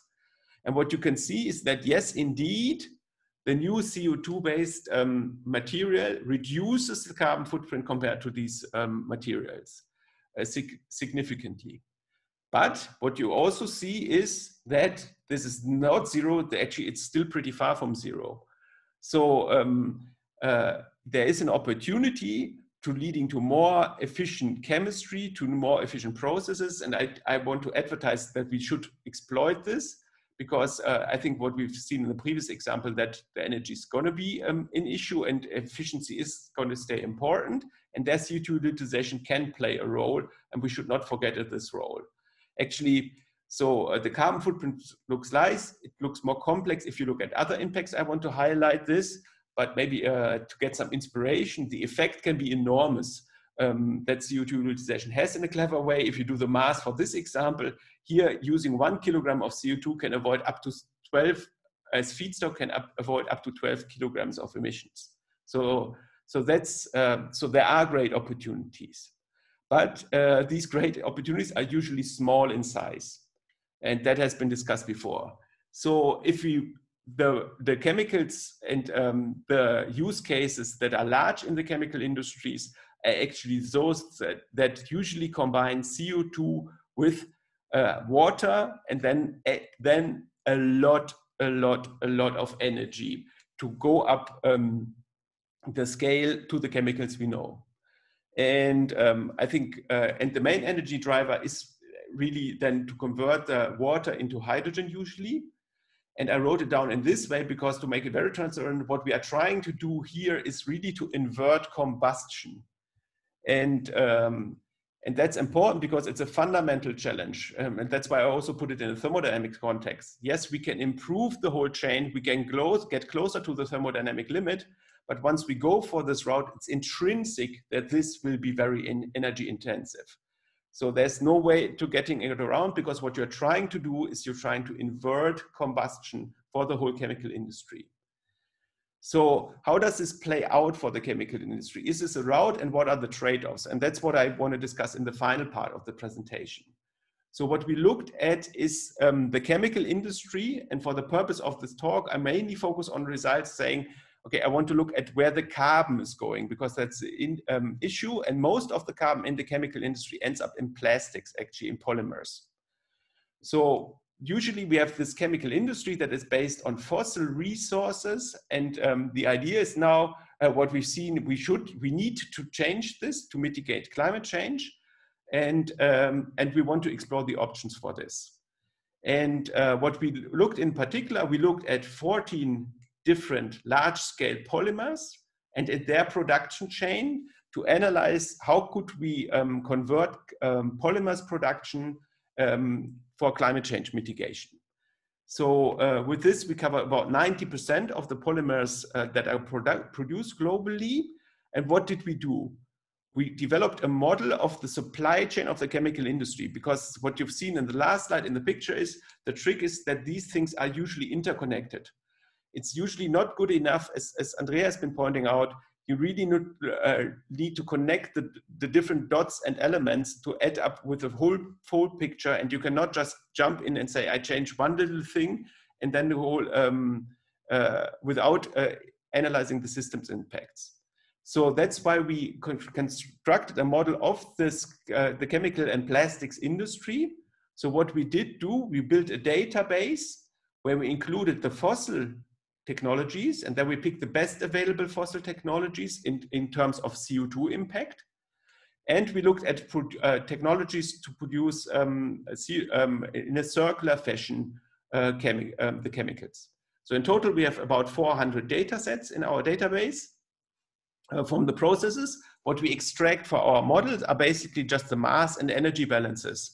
And we look at how much in particular in this, what I will show to you, what are the flows we send to the environment and what are the resources we are taking out, in particular CO2.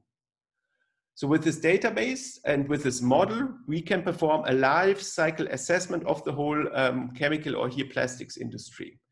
So what we did is we built a model where we connect all these different elements, And we ask them, and for the purpose of this presentation, I will take it to the extreme. I say, well, very clearly state my objective function, because my objective function is to minimize the global warming impact from cradle to grave. So we look at the full life cycle to produce these plastics.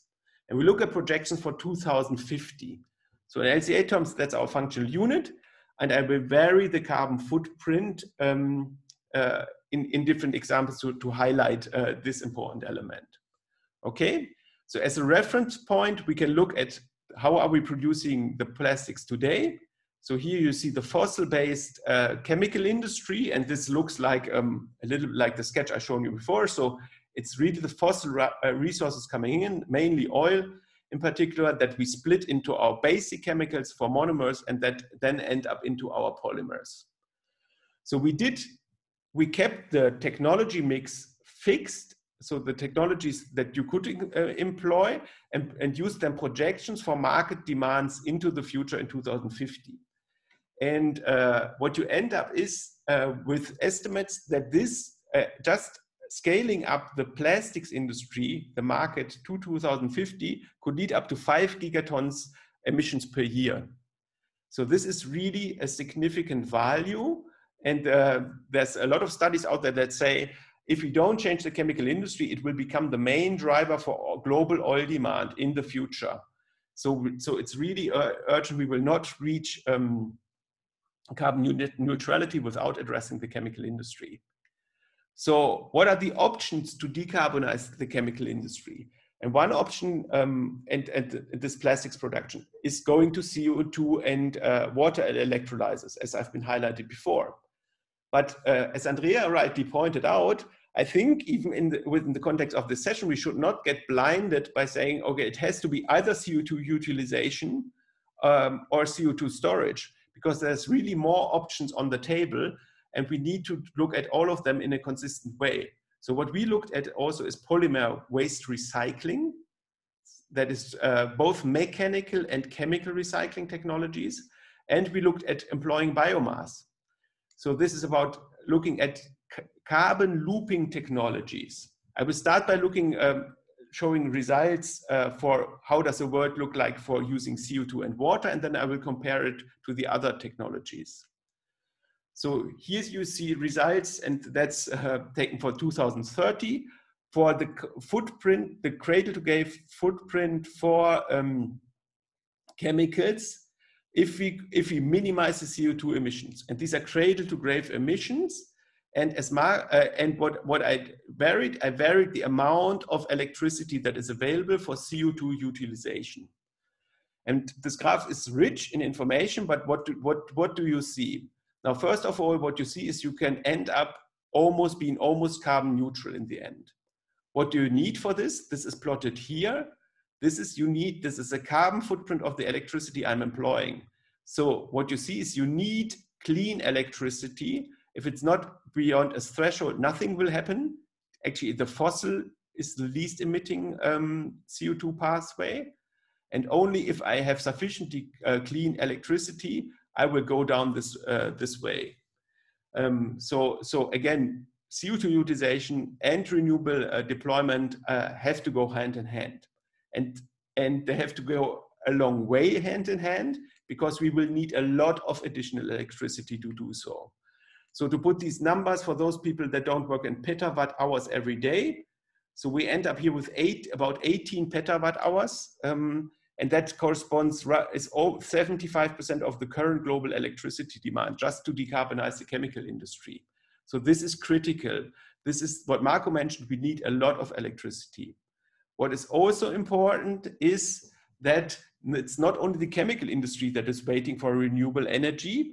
So what we can compare the efficiency, how we can use renewable electricity to decarbonize chemicals in other sectors. And what I showed here aligns, for example, doing power to heat or doing power to mobility. And what you see is that these lines are steeper. That means I need less electricity to have the same carbon reduction. So we have to know that power to chemicals is very often less efficient than power to heat and power to mobility. So in this competition to employ the renewable electricity in an efficient way for climate change mitigation, the power to chemicals comes very late.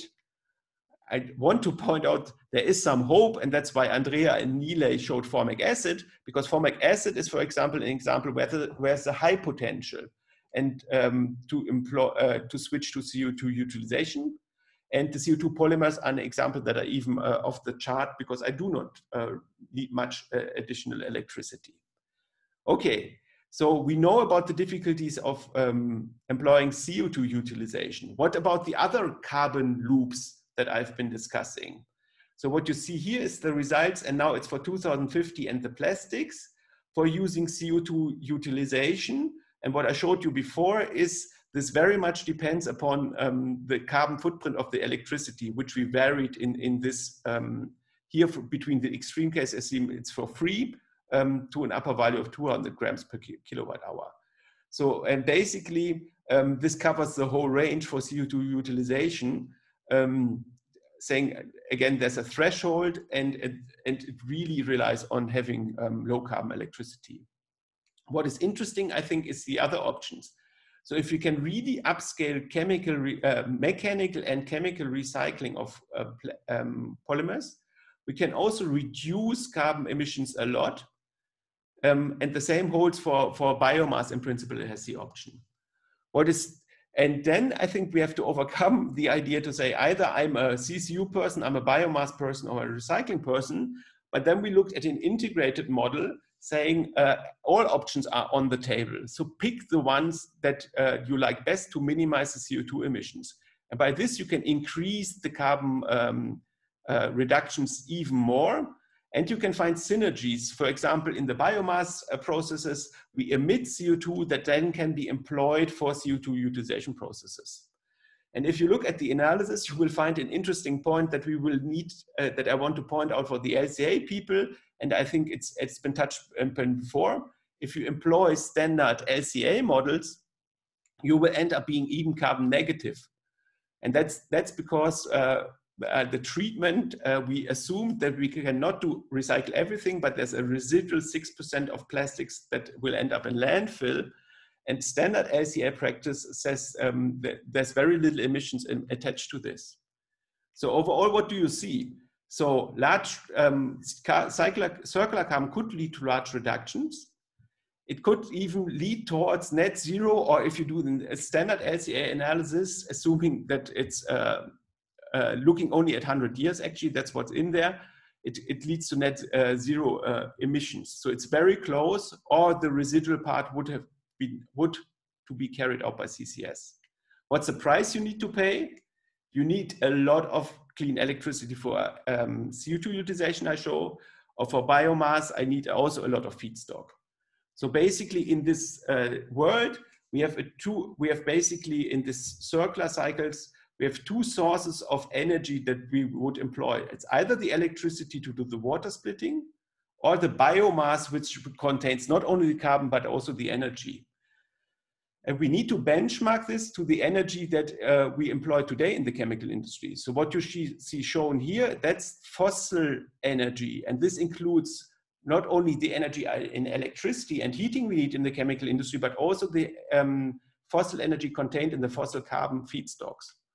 And if you compare this to the circular carbon pathways by either employing biomass or by employing CO2 utilization, what you see is that taking this whole energy perspective, that we would roughly really double the energy demand of the chemical industry today.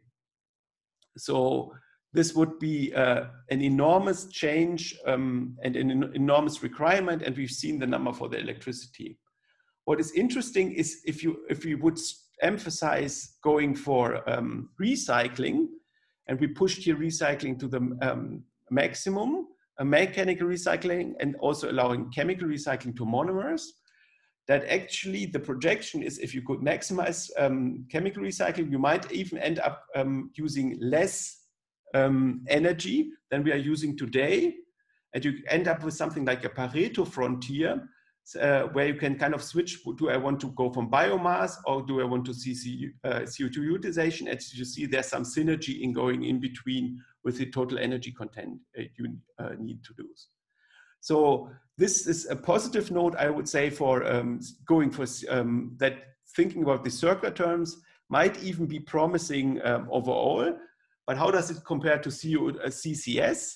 Now, obviously, the other way is that Marco has been pointing out going to CCS could also be an option. And for this, I want to add this to this diagram and saying, how would this work if I used, instead of producing CCU chemicals, go to CCS? And again, the slopes are the steeper, the better you are. And what you can clearly see in here, I put in another diagram, what Marco has been showing, if our sole objective is to decarbonize the chemical industry, we can do so with much less energy needs by going for CCS than by going to CO2 utilization. So power to chemicals, except a very few examples, is intrinsically less efficient. So that's a challenge. And that's also true for the diagram I've been just showing to you. And I think I should speed up. That's obviously, if you want to minimize energy demand, it's also in this case compared to biomass and recycling. If you would combine fossil plus recycling plus CCS, we could minimize the impacts, the energy demands of the net zero world. So what do we pick? And I think we are not finished here, because in the whole presentation, and I just want to point out money-wise, you see the same thing, but I skipped this in the presentation. But we also have to take a broader picture. And the broader picture is, as I said, it's money, it's infrastructure, and it's all local availability, it's also environmental trade-offs. So what I plotted here is based on the energy supplies, we looked at different environmental impacts, not for this net zero assumptions, and we normalized it for the fossil case. And what you see is that biomass would, as shown, increase land occupation, but also other environmental impacts like eutrophication. If we go for CO2 utilization, we have much increase in metal depletions. And if you do the analysis, you find that basically there's not one solution that dominates this Pareto multi-objective optimization problem, but actually the Pareto optimal solutions are biomass, CO2, and some fossil, plus really deploying recycling. So I think what we have to do is to work on regional concepts where we have for the different sources, the demand and supply to bring this into the balance. And I think a big issue is then also public acceptance, because our societies in the end have to decide which technologies they want to employ and whether they're willing to invest and not willing to invest. Okay, with this, I think I have to conclude, and I thank you for your attention. Thank you, Andrea. Thanks for your presentation. In fact, we are collecting several questions that probably we can move to the final discussion. I will pick up just one for specifically for you. And we have one question asking if when you consider, let's say, analysis for different products, you are actually also considering the market demand for products. So for instance, you are, let's say, proposing formic acid, but is there a demand for it? Yeah, there is a demand for formic acid, but it's like 800,000 tons, maybe 1 million tons. It's used in the agriculture industry. So I think you will not save the world by going to formic acid, And I think Andrea made a really nice point saying, and if you saw my analysis and say, oh, formic acid seems like a great idea, it's only a great idea if you use it in a specific, as formic acid. You need this chemical structure. If you want to use it as a fuel or as hydrogen storage, then you need to benchmark it against hydrogen storage. And then I give a short version, it's a really bad idea. Because it's really difficult. That's why you can save so much, because it's difficult to produce formic acid. So that's why I can save so much. Yeah. So in general, in formic acid is not in the polymer supply chain. It was just shown as an example. But here we showed yes, we included the demands and the demand projections for the futures of plastics in the presentation. Thank you. I will leave the other questions for the final discussion. So Panos, you can take the lead now. The floor is yours. Thank you. Thanks all the panelists. Yeah. Okay, thank you.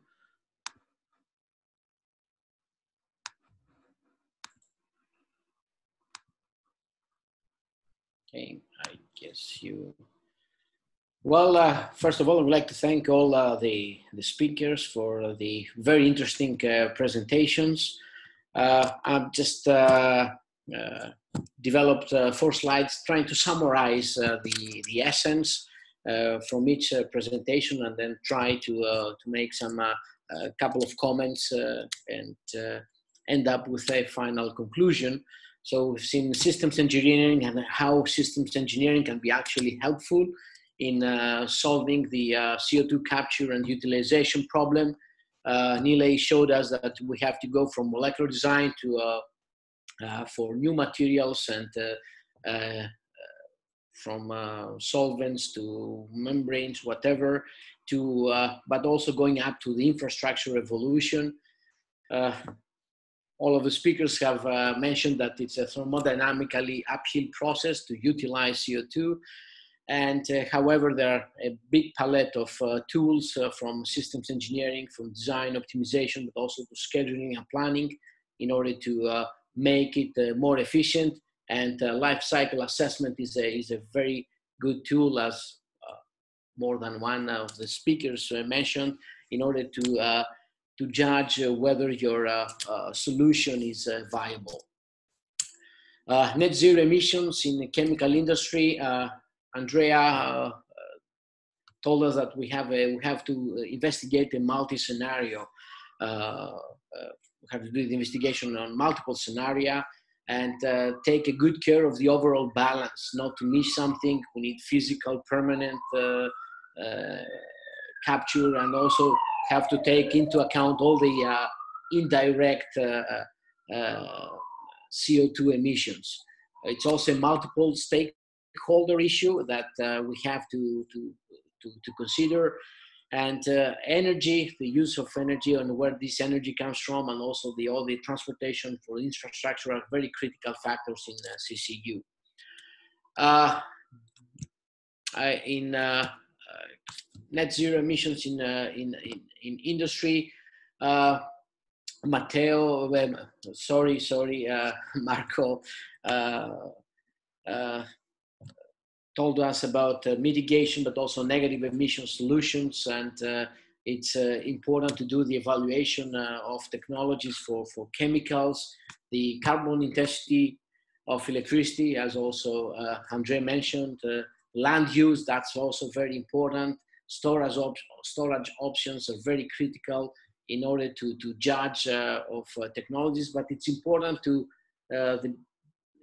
identify where improvements are needed and where a new technology has to be developed in order to make its solution viable. And of course, a European-wide approach is quite important on this one.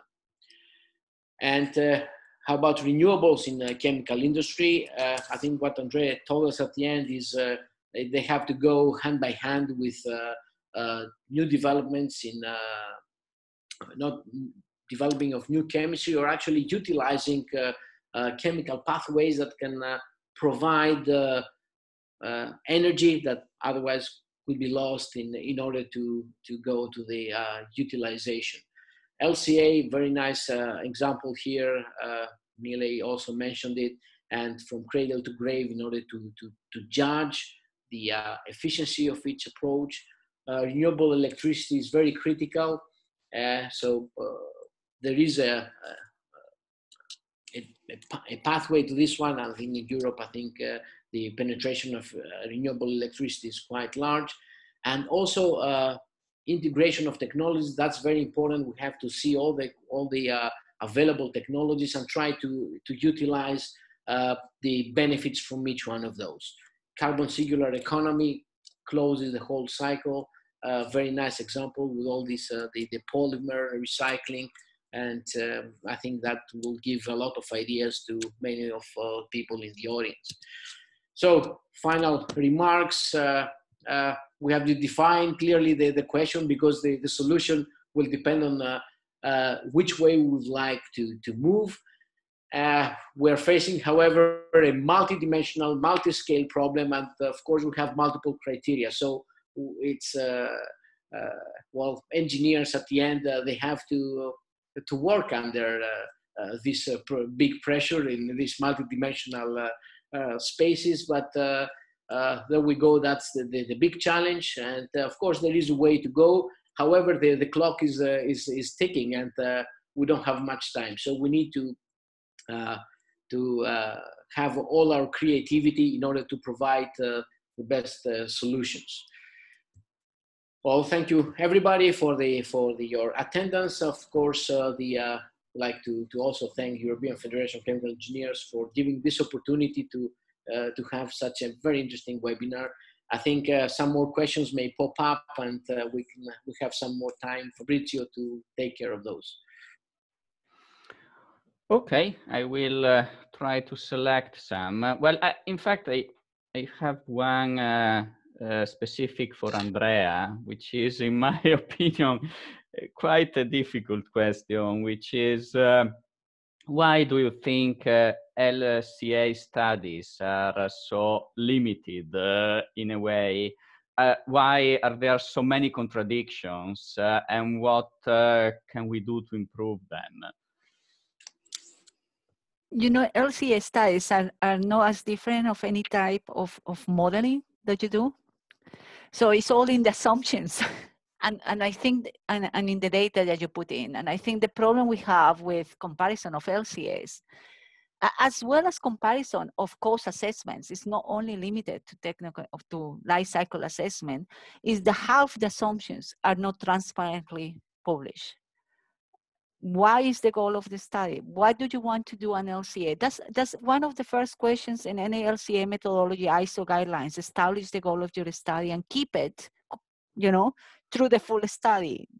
Sometimes not even published. What kind of assumptions did I do? What is in and outside my business? You know, my system boundaries. Why? The justification is oh, people go very fast over these kind of things and then give you a result.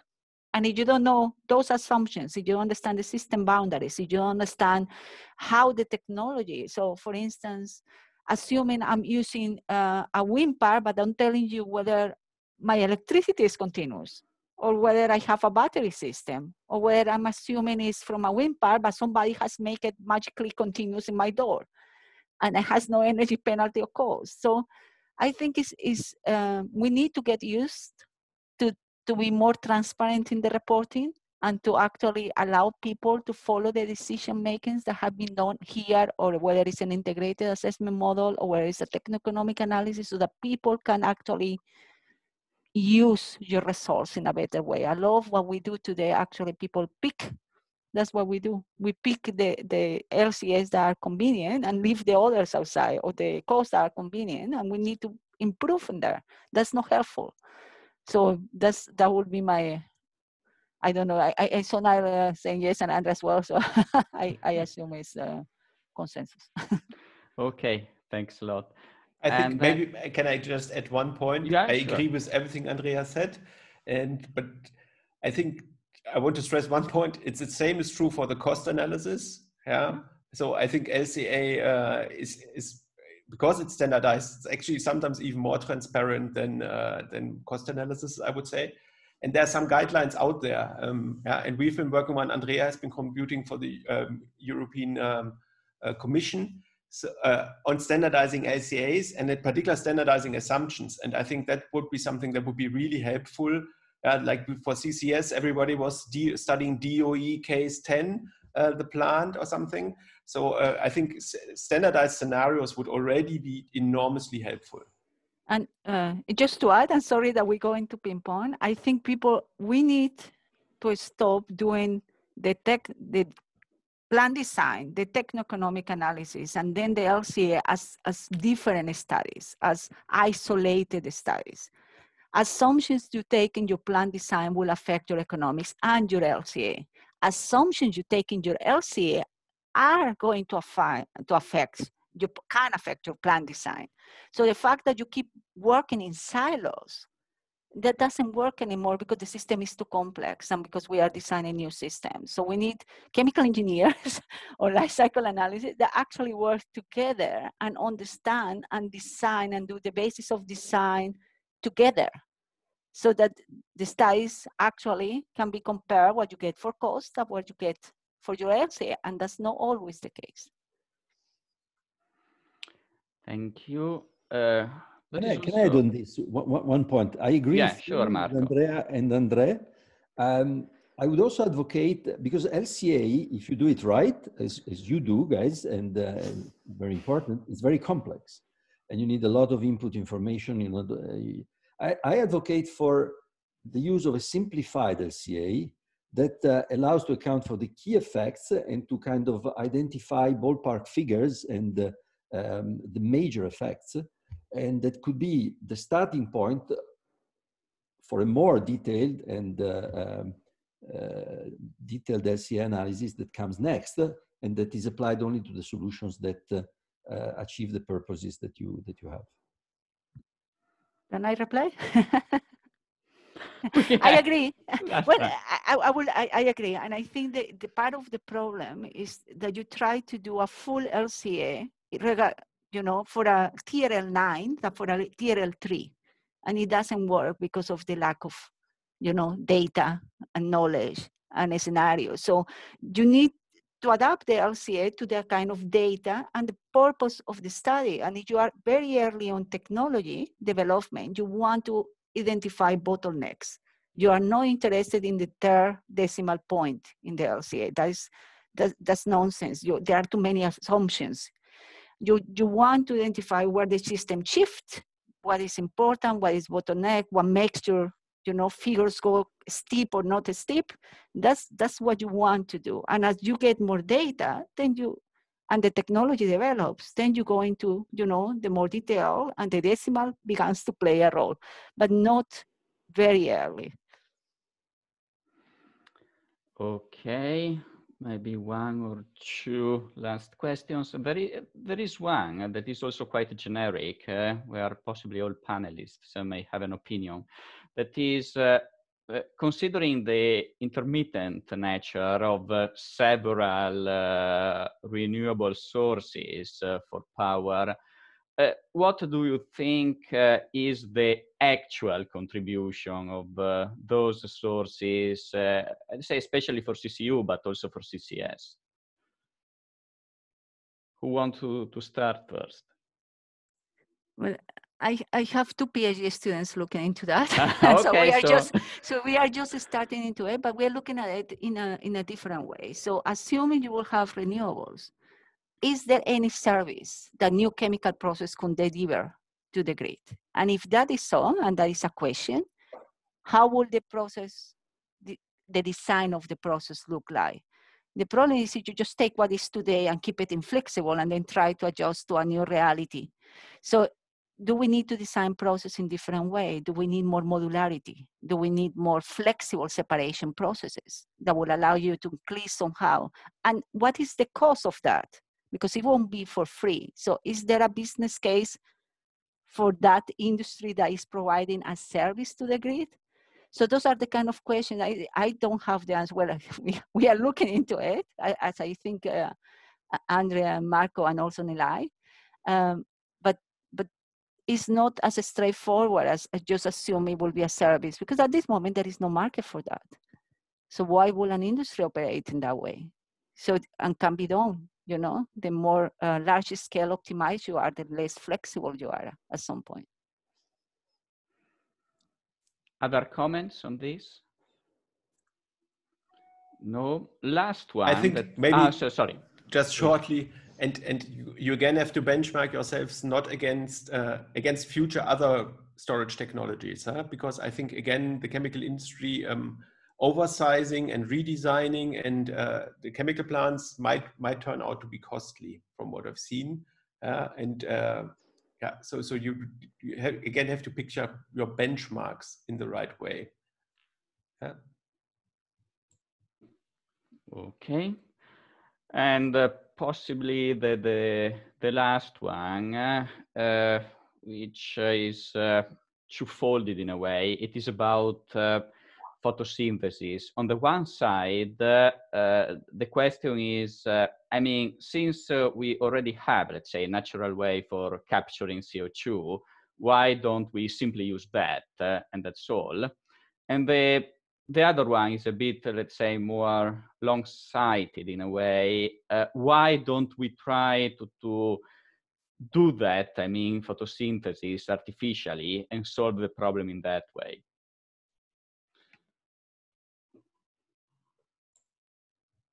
Who wants to give an opinion about that, if any? But that's, in a sense, the CCU scenario. Some people call this artificial leaves. Yeah, because there's different types of integration. But if you assume that your renewable electricity comes from photovoltaics, yeah, there's some systems that say that's you decompose it. You don't do it in one reactor. Yeah, but so I have electricity, I have the water electrolyzer, and then I do the chemistry, and you can combine this together. But on this page, I'm with Marco. Basically, the same things hold true. That's why I emphasized thermodynamics. Yeah, you're still challenged with the phase that you're trying to invert combustion at this point. Yeah.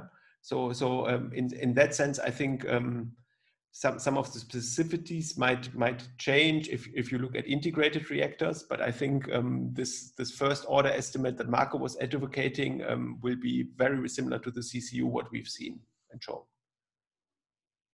Okay.